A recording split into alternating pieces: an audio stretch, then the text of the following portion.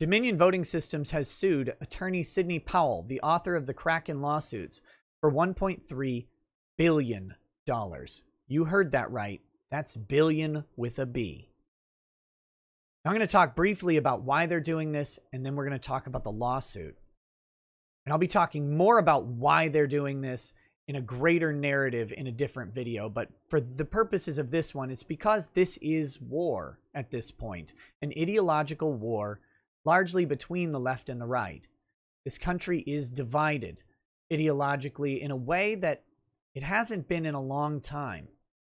And we see this with escalating violence and other things. But again, this is a longer narrative. Right now, the left has won, and now they must punish their opponents. They will punish either through lawsuits, through censorship, or through arrest and prosecution. They will punish their political opponents. So that's coming. So much for a peaceful transition of power, right? Anyway, let's talk about this lawsuit. So this is the document. It's 125 pages, so I will not go through all of it in this video because that would take far too long. It is brought by Dominion against Sidney Powell and her organizations, her law firm, and her legal defense fund defending the Republic. They are suing all of them. And they are suing them for defamation and unfair business practices, which stems from the defamation. It's a derivative claim in this suit, okay? So I'm not going to keep that up there because there's no reason to. I'm not going to scroll through it. I encourage you to download the document. It'll be linked in the description below. You might be in it. If you're on Twitter and you've talked about this, your tweet may be in the lawsuit. Go check it out. Drop a comment down below. Tell me what you think about it. But let's talk about what a defamation action against Dominion is, or I guess against Sidney Powell in regards to Dominion is, and what can be expected. The reality is that this is what is called lawfare. This is using the legal system to punish your opponents, and Dominion is happily doing that. This will be costly, time-consuming, and maybe reputation damaging for Sidney Powell. But they are alleging essentially that Sidney lied about Dominion to other people and that caused Dominion damages. Now, Dominion is what we would call a public figure because Dominion contracted with the government to participate in the 2020 election. Dominion has put itself into the public sphere, and comments about those public activities will likely be covered by what's called the public figure doctrine, which means that this is a public figure and they have less protection in things like defamation than a normal person or a normal corporation would. Because they're participating publicly, people are allowed to talk publicly. This is part of our First Amendment right of free speech and free expression. Something Dominion is trying to stifle here. Let's just be honest and upfront about what it is. This lawsuit is a reaction to things Sidney Powell has said, and they don't want her to say them anymore.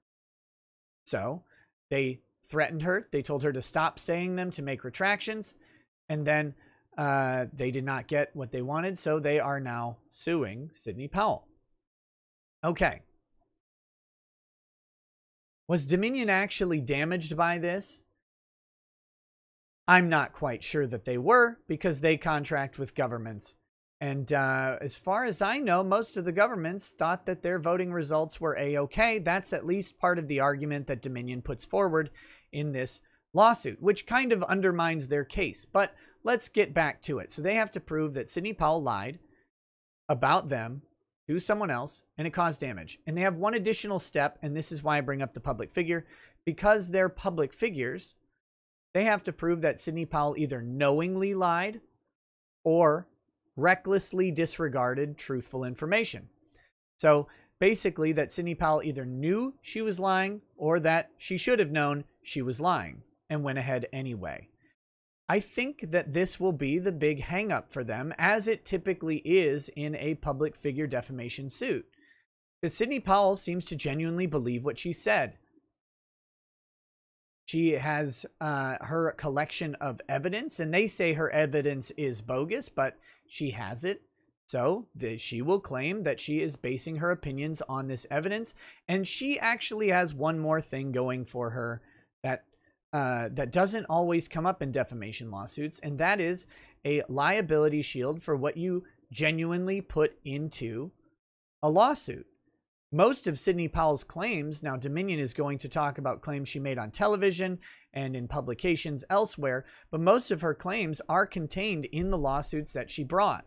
And it's really hard to defame someone in a lawsuit, a complaint that many lawyers actually have because their clients continue to be defamed in these public filings. But if the purpose of the filing is a legitimate attempt at pursuing a judicial resolution, then we want people to speak candidly and openly, and those typically are protected from things like defamation. Now, Dominion knows this, of course. This isn't about winning against Sidney Powell. This is about punishing Sidney Powell and punishing their political opponents and scaring their critics. That's what this is about.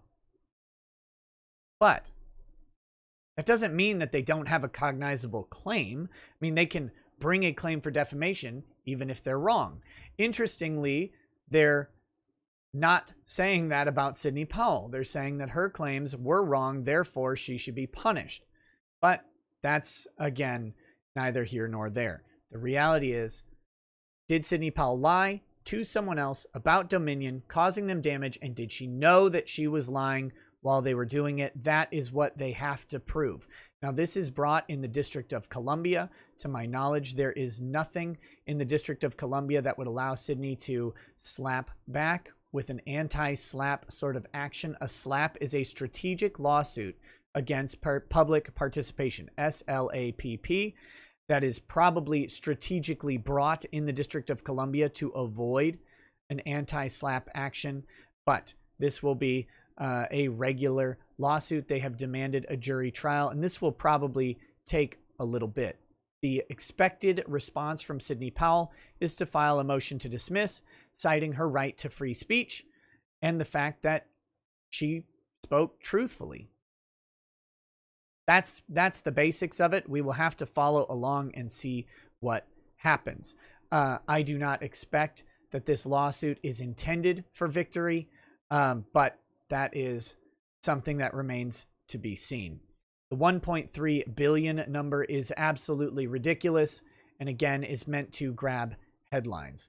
The only problem with this, or the big problem with this, I shouldn't say the only, there are lots of problems with this lawsuit, but the big problems with this is a public fight over a highly politicized event, and this is a lawsuit where speech is protected at its maximum. At its maximum in political public discourse. Sidney didn't go behind Dominion's backs to competitors or distributors to try and ruin their professional reputation. She went in public about a public activity and she spoke about it.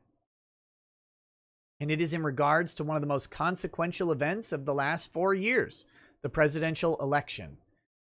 If we're not allowed to talk about the presidential election, to criticize our government officials, and importantly, the private companies that contract with them, what are we allowed to talk about?